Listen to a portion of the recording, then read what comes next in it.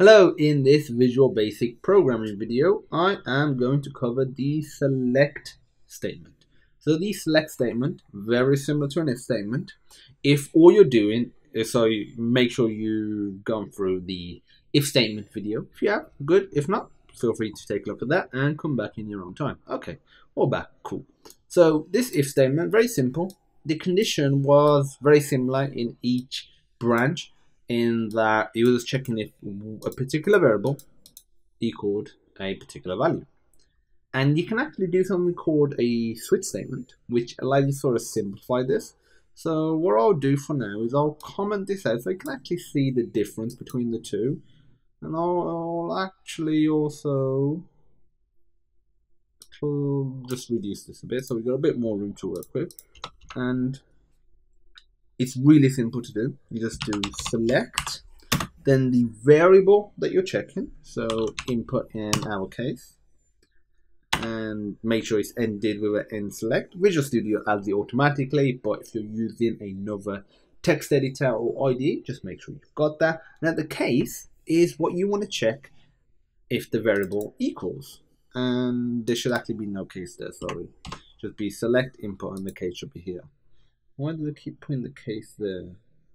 I will deal with that in a second, maybe just because I haven't completed it yet. Okay, so the case would be 1 in this case, so 1. And then let's click enter, put the code, so we'll put this code right here. And then you put the next case, so let's say case 2. I'll copy that. And I need to rename it to case 2.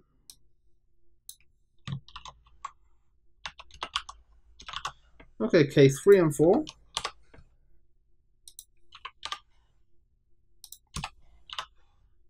Okay, and the last thing is, handling sort of a default case if none of the conditions are met. It's not compulsory, but to add it, you just put case and you just put else. So else, none of them are valid. You put console, or right line. I think we'll just copy and paste this. Do we want to simulate? Ooh, zoomed out. Didn't want to do that. We just want to simulate the exact same thing. So if we run this now, see what we get. So you run, click 1, says menu option 1 is selected. If I run it and I put in 4, menu option 4 is selected. If I run it, put in 5, not valid because it goes to the default one. So this is just sort of in a way, a simpler way of writing it, because instead of having to do else if input, let's say, equals 5, you would just do something like case 5. And that's it. That's the condition checked. So it's very, very simple. Obviously, switch statements, you probably can see it has a restriction in that you always have to be comparing against a individual variable. But if that's the scenario, then this is great. Let me show you something else. If, for example, you want to say run a certain piece of code for multiple conditions. So let's say it equaling, I don't know, 4 and 5. You could do something like that. You just put a comma, say if I put in 4, you get menu option 4 is selected. If I run it again, menu option 4 is selected, because obviously we are just printing the same thing out.